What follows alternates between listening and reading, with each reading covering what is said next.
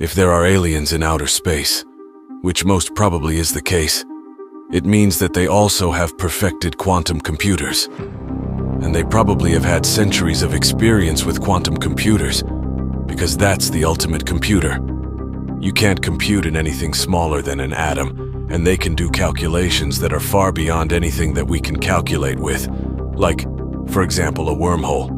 But the calculations are horrendous.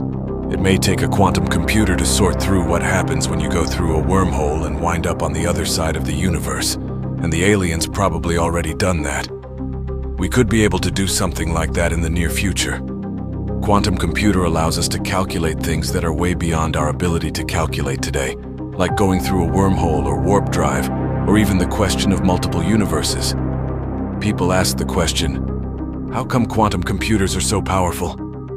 It's because they compute in parallel universes,